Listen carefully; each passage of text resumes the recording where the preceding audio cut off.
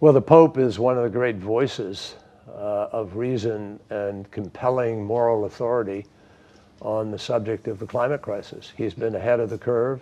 He's been a leader. His encyclical Laudato Si is really a very, very powerful document, eloquent and morally very persuasive. And I think that his voice will be a very important voice leading up to and through the Glasgow conference, which I believe he intends to, hopefully intends to attend. So we need everybody in this fight. We need all the leaders of the world need to come together, and every country needs to do its part. And I think His Holiness speaks with a moral authority that is quite separate. It's unique, and we need all the power we can bring to the table.